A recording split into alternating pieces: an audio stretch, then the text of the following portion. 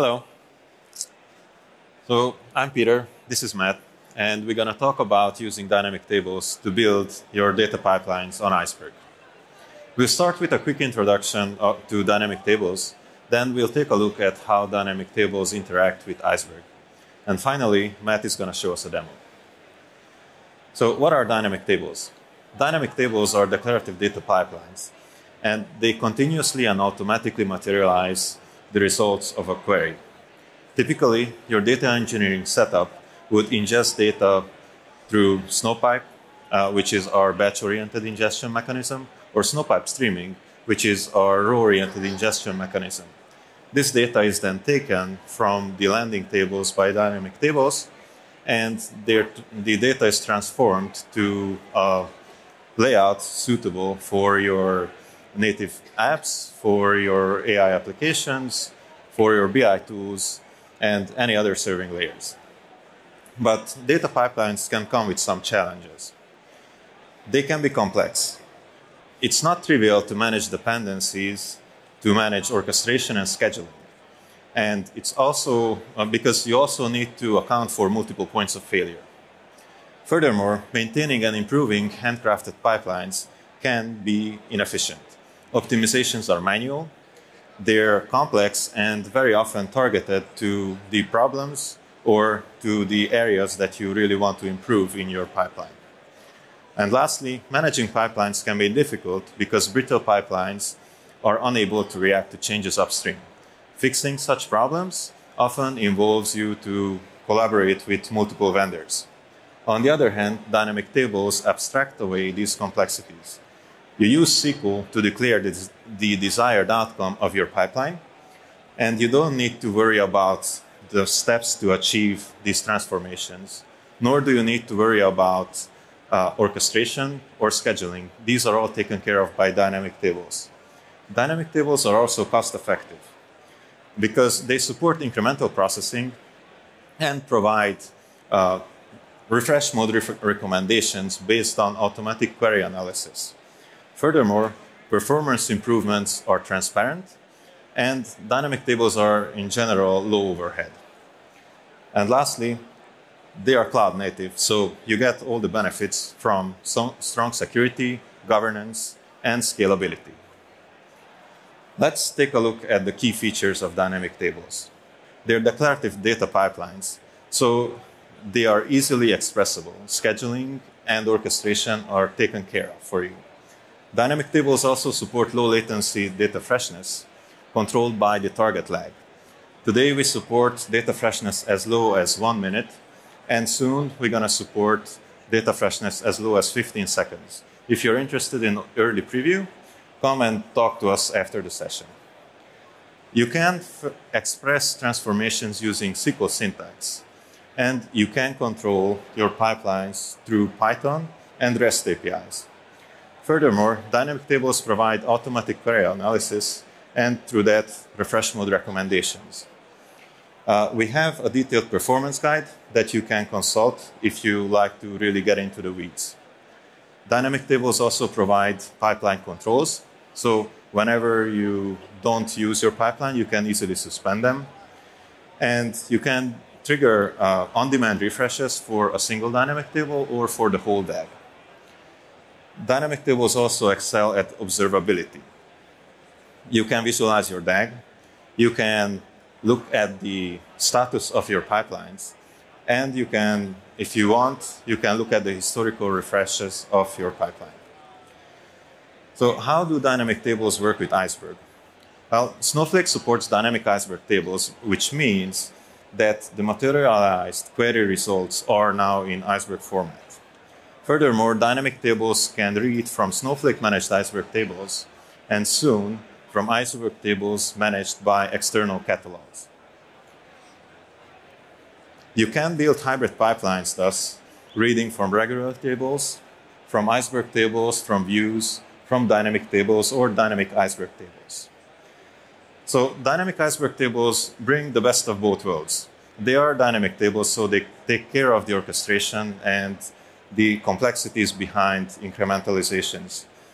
But they also materialize the results in Apache Iceberg, which means all this is available in your data lake if you expose it through the open catalog. So why did we choose Apache Iceberg? Because our vision for your data lake is built on the interoperable and vendor-neutral format Iceberg. Having the Iceberg tables registered to open catalog provides a unified and cross-engine governance. This enables a full spectrum of workloads with the flexibility to mix and match tools of your liking. So where do dynamic tables fit in to your pipelines? You can build Iceberg-only or mixed declarative data pipelines. The results of your transformations are seamlessly materialized in the Iceberg format, so your data lake can easily access the transformed data. Here's an example for how to build your lakehouse on Iceberg and Open Catalog, which opens the door for interoperability between Snowflake and other tools. This architecture provides the unique benefit that with Open Catalog, you get access controls across Snowflake and any other tool you choose to integrate with. In terms of transformations, Snowflake provides a batch and row-oriented ingestion mechanism. And in terms of data transformations, we provide both declarative transformations through dynamic tables, or if you prefer imperative approaches, we have streams and tasks to implement those. All of these solutions work well with Iceberg. Before moving on to the demo, I want to spend a few words about the future, specifically about row lineage and the Iceberg v3 spec. Row lineage was proposed by Snowflake to the v3 standard to allow efficient and engine-agnostic CDC on Iceberg. It received an overwhelming support from the community. Row lineage tracks a row's identity across snapshots, and with additional metadata that is also part of the row lineage, we can easily distinguish between copy on write and updated rows. This makes it cheap to compute the stream and to compute incrementalizations for dynamic tables. At the end, this means that the same computational overhead now applies to the computing incrementalizations, regardless whether your base tables are native Snowflake tables or whether they are Iceberg tables. Furthermore, it permits alignment between streams and dynamic tables regardless of the base table type. I'm going to hand it over to Matt for the demo. Okay. Okay, demo time. For this demo, we're going to be creating a simple end-to-end analytics pipeline with the focus on analyzing customer service call logs. We'll use this pipeline to do things like improve staffing, manage our operational costs, and just better understand how customers are moving through the system. In this scenario, we're going to have a third party which owns the call system logs. They're going to publish this data to an Apache Iceberg table using the glue catalog. And instead of ingesting this or duplicating this data in Snowflake, we're going to create an unmanaged Iceberg table, which points to this Iceberg data, and then build dynamic tables on top of this unmanaged Iceberg table, which allows us to incrementally process call records as they arrive. Later, we'll use dynamic Iceberg tables to create some aggregated data sets that we then publish to Polaris and Open Catalog. And then we'll show how a downstream consumer can query this data using tools like Spark outside of the Snowflake worksheet and ecosystem. So to begin, let's go to our AWS console here. We're going to use Athena to create an Iceberg table, which mimics what this third party would be doing. I'm going to create this phone records table. Every record in this table will have things like a call ID, a call stage, a phone number, a US state, and a timestamp for when this event occurred. And let's go ahead and let's add 2 calls into this table. Call ID 1 and call ID 2. All right, let's go back into Snowflake. The first thing we need to do is create our unmanaged Iceberg table. I'm going to start off by creating a catalog integration for the glue catalog and an external volume, which points to where these Iceberg files are stored. I've already set up all of the IAM permissions and the roles required to do this. So there's our catalog integration.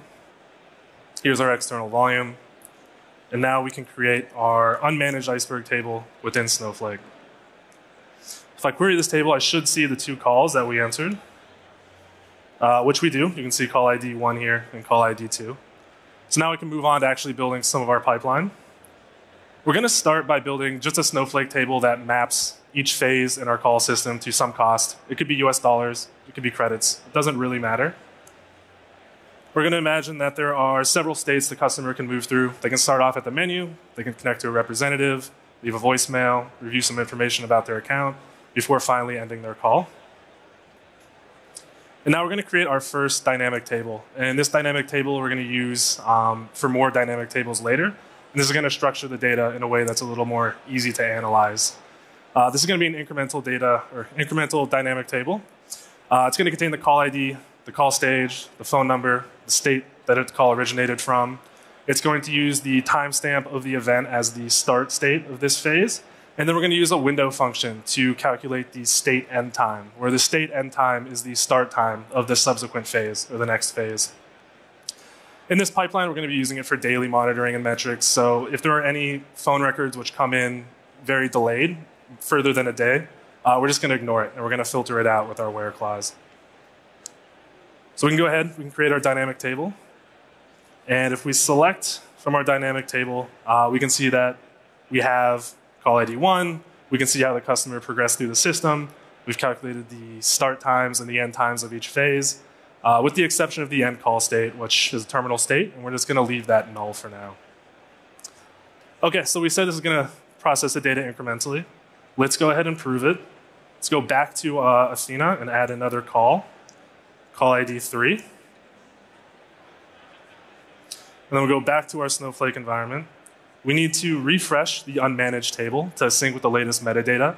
In this case, the snapshot that now includes call with the ID 3.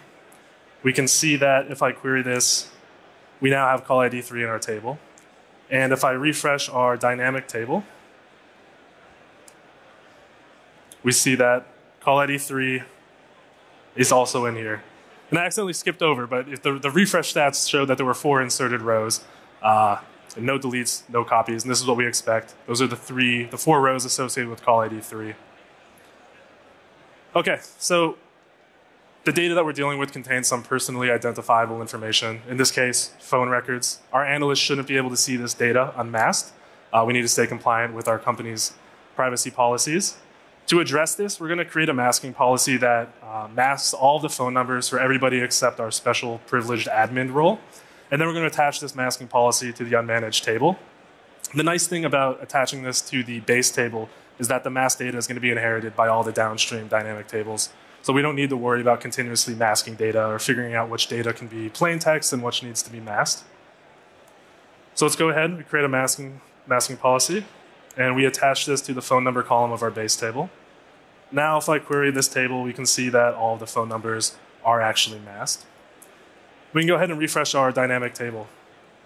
And here we see that there are actually 12 inserted rows and 12 deleted rows. And this is because attaching a matching policy to the base table resulted in a reinitialization of the dynamic table. All the phone numbers in this table needed to be masked, including the rows which have already been processed. We can also see this reinitialization if we query the dynamic table refresh history. So here are the history of refreshes that we've done. We have the first refresh happened at creation. We have the second refresh, which happened when we did the incremental refresh for call ID 3. And then we can see that the latest refresh was a reinitialized refresh as a result of the base table. OK, so now we're going to go ahead and use dynamic Iceberg tables to generate some aggregated data sets, publish these to the Polaris catalog and Open Catalog. Here is Open Catalog. I've gone ahead and I've created a demo catalog right here, which has our demo database, but no tables in it yet. First thing I need to do, I need to create another catalog integration. This time it's a catalog integration to the Polaris catalog. This will allow our tables to sync data to Polaris. And then I need to create an external volume where our dynamic Iceberg tables will write their data. And then I'm going to go ahead and create our first dynamic Iceberg table. So this is going to be another incremental table. I give it the external volume. I give it the catalog integration. And this will have the cost per stage per call. So we'll have the call ID, we'll have the call stage, we'll have the state the call originated from. We're going to calculate the duration as the interval of the phases from our previous DT. And then we're going to join that Snowflake table that we created earlier, which maps each call phase to the cost. So I can go ahead, create this dynamic Iceberg table. I can query this, and we can see that for each call, we can see the stage, the state, the duration that the customer spent here, and as well as the stage cost. I can also go back to the catalog now, and if I refresh, we can see that this table has been synced to Open Catalog, and we can see the table schema. Let's go back to Snowflake. Let's create one more dynamic Iceberg table at a little higher granularity. This is just going to be the cost per stage by state. We're going to use the same catalog integration, the same external volume. This is going to contain the stage, the state, and then we're just going to sum the cost for each stage across all of our calls. We're going to ignore the end call column, as it's not very interesting. So we create that. Again, we can see that we have the results that we expect. And if we go back to Open Catalog and we refresh, we see both tables have now been synced. OK, so I have a Spark shell. Now let's query this data that we just published with the dynamic Iceberg tables using Spark. So first query, I can see that both tables exist in the namespace. And I can go ahead, and I can just query these tables directly from Spark. And these contain the same results that we see inside Snowflake. All right, we can do this for both tables. OK. So just as a last example, let's watch this whole pipeline run from start to finish. Let's go back to our AWS console. Add 2 more calls, call ID 4 and 5.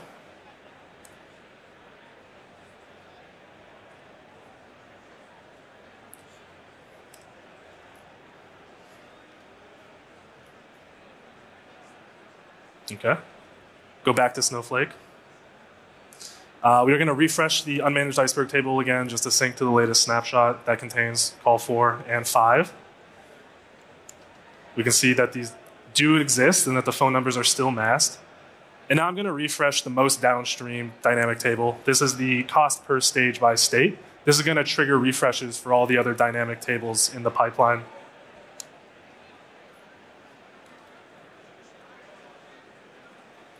OK, there we go. And we can finally go back to Spark. And in this case, we can see that the data has been published. So if we just add a where call ID equals 4 or call ID equals 5. Oop, I think I may.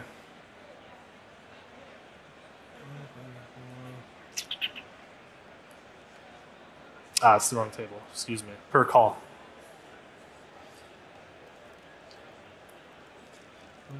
Call ID 4 or call ID.